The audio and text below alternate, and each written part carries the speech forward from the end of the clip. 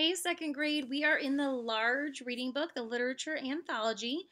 This is our story Volcanoes by Sandra Markle on page 322. Enjoy! Volcanoes by Sandra Markle. One ordinary April day, something special happened. Hot liquid rock exploded from a volcano on Iceland. Once in the air, the bits of liquid quickly cooled and turned into ash.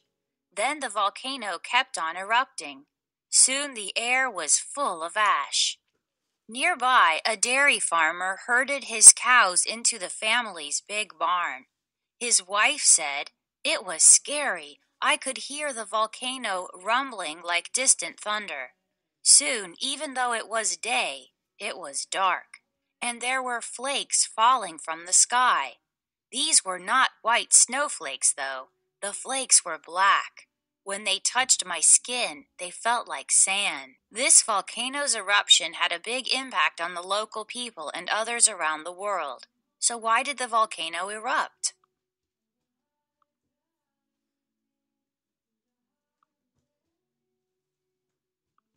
Compared to the whole Earth, the Earth's crust is thin.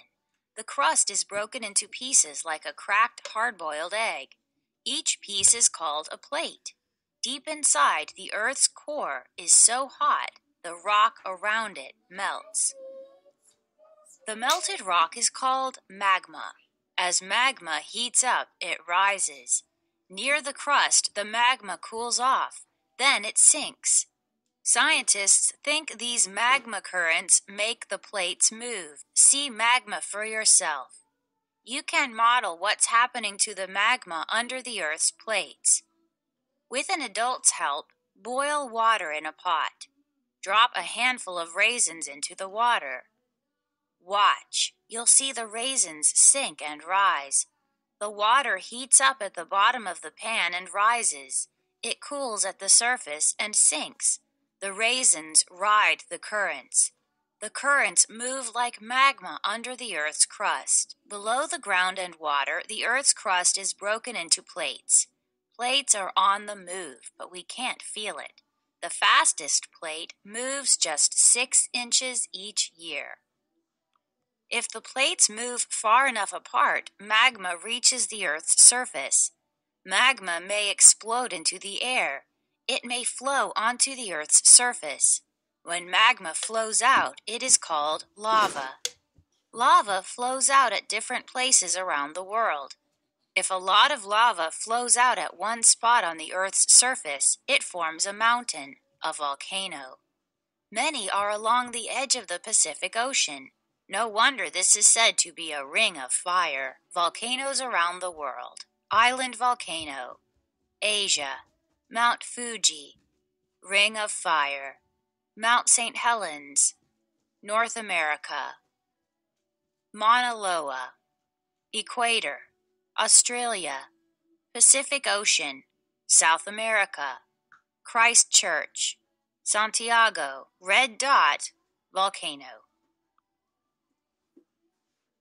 Lava may have different properties, like being runny or stiff. If the lava is runny, it spreads out on the Earth's surface before it cools and becomes solid. This kind of lava forms a flat, shield-shaped volcano. Mauna Loa in Hawaii is a shield-shaped volcano. It started when lava poured out of an opening on the ocean floor. Then lava built up in layers. Once the mountaintop was above water, it formed an island. Mauna Loa continues to be very active. It has erupted 39 times since 1832. Mauna Loa in Hawaii is the Earth's largest volcano. If the lava is stiff, it piles up on the Earth's surface and forms a cone-shaped volcano with steep sides. The volcano that erupted on Iceland is a cone-shaped volcano. It is not very active. Its last eruption was almost 200 years ago. While it was inactive, a lot of ice built up on the mountain. Then, in 2009, scientists discovered the volcano was becoming active again. This is the volcano that erupted in Iceland. Scientists know a volcano is getting ready to erupt when it swells. This happens because magma pushes up inside the volcano. The mountain does not swell enough for people to see it getting bigger. Special instruments measure the tiny movements of the rocks. Other instruments record earthquakes around the volcano.